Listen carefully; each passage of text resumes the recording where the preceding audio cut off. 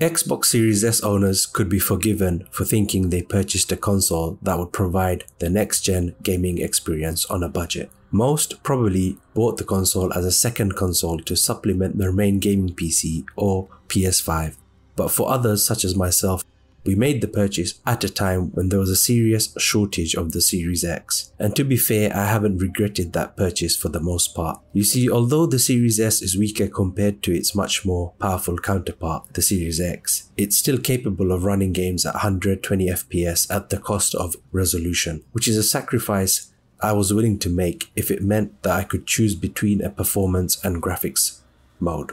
So when I first heard about Remnant 2, I was extremely excited to play it.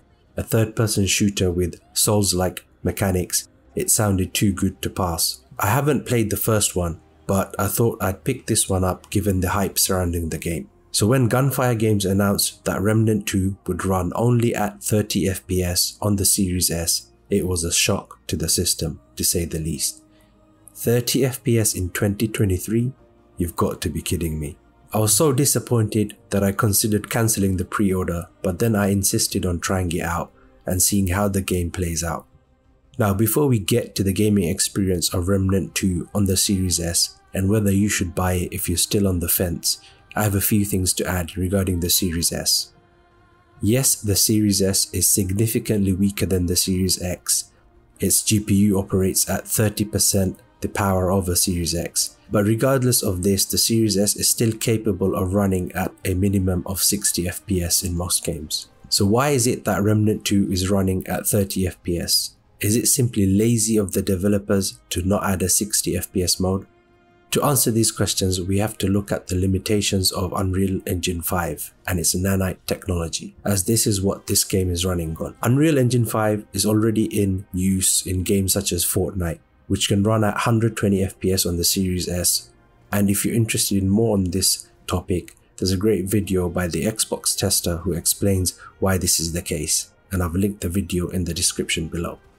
So he explains that if Epic is capable of developing games in Unreal Engine 5, which is optimized to run at the minimum of 60 FPS, then all developers should be able to. So is this just a case of laziness, for a lack of better terminology? Well, maybe not. It could be the case that Gunfire Games has been asked to release this game in an unfinished and poorly optimized state to meet deadlines or to meet their release date. This is a common ploy used by publishers today in order to ship games according to a tight deadline and then provide performance patches later on to iron out performance issues incrementally. The game was designed with upscaling in mind and not a native resolution, and even running this on a high-end PC with native resolution would lead to suboptimal sub-60 FPS frame rates, something that the devs have confirmed in a technical subreddit post. And they said, "We've heard from a few folks about the game's overall performance. We're definitely going to be rolling out performance updates after the game's launch, but for the sake of transparency, we designed the game with upscaling in mind. So if you leave the upscaling settings as they are, you can hit reset defaults to get them back to normal. You should have the smoothest gameplay," and so on. But this is obviously for PC.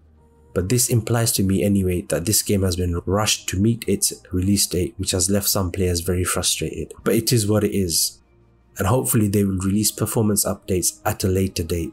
So what is the gaming experience like on the Series S at 30 FPS and at a max resolution of 900p?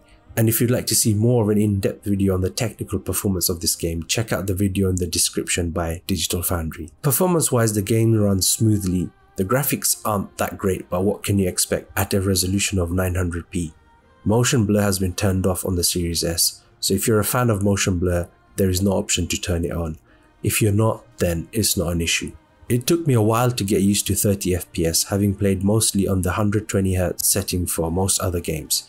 If you suffer from motion sickness, I'm afraid this will not help. If you don't, you should be fine playing at 30 FPS.